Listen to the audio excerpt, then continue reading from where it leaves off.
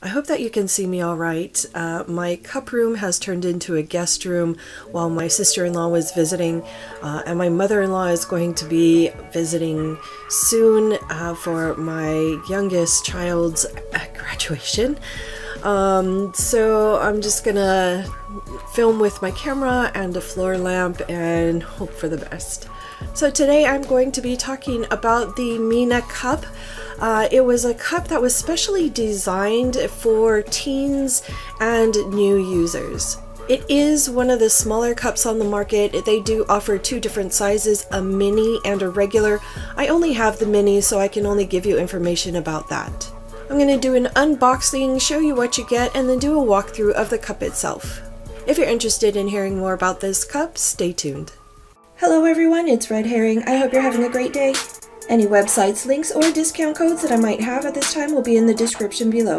If you find anything helpful or interesting in this video, please give it a thumbs up, comment, share, and don't forget to subscribe if you haven't already. A little information about the Mina Foundation first. They are based in South Africa, and I was saying they did design this cup for teens and new users. They have a give one, get one policy where your give one goes to underprivileged so that they can continue their education. They travel around to schools in South Africa providing cups, information, and mentorship. According to the Mina website, this cup is made out of medical grade silicone and is only available in that white or clear color. Let's go down to the table and take a look at the packaging. That is after I set up a table.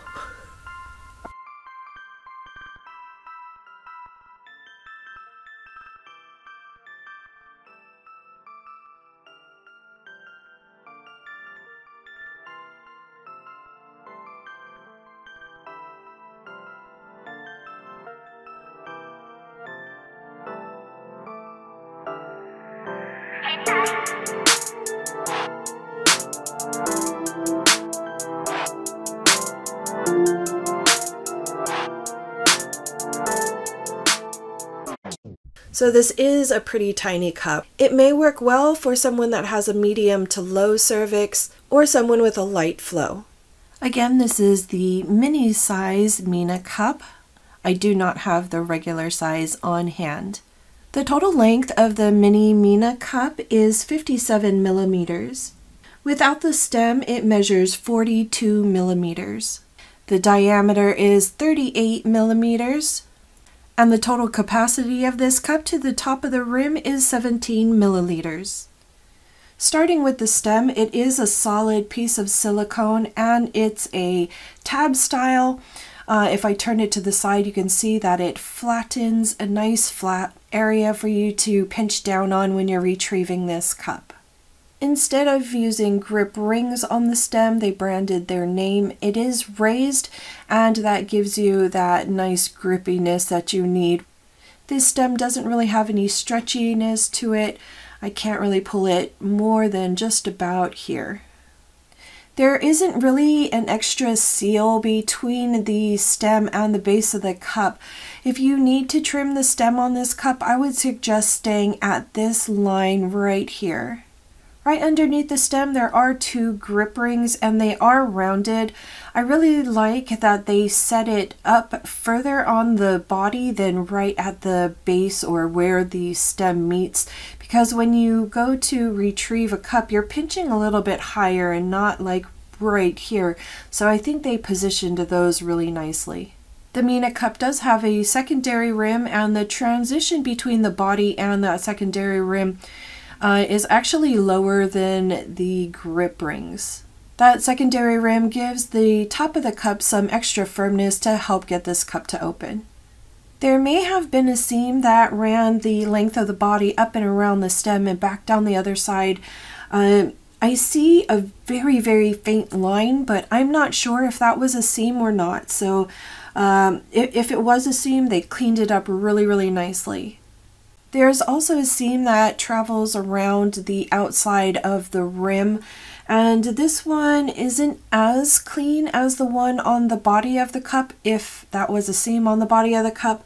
I wish that they cleaned that up a little bit better, but I am able to place my finger on here and rock the silicone back and forth.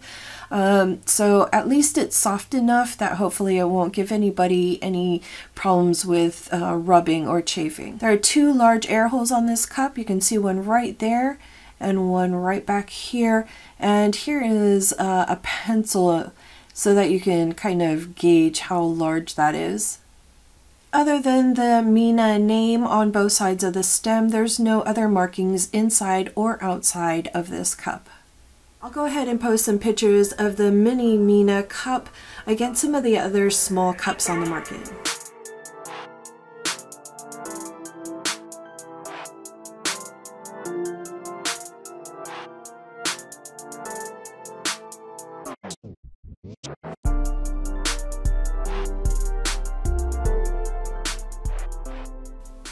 I personally have not tried this cup yet.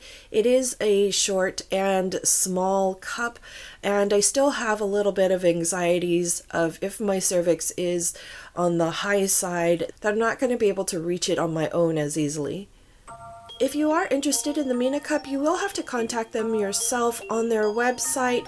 I don't know any hub sites like Feminine Wear or Menstrual Cups that carry this cup at this time. I'm also not sure if they ship to the United States. I'll go ahead and leave any kind of information that I have for them in the description box below. Anyhow, that's all I have about the Mina cup for now. If I missed anything or if you had additional questions, go ahead and leave me a comment down below. Also, leave me a comment down below if you think that the Mina cup would have been a great starter cup for you. Until I see you next time, take care.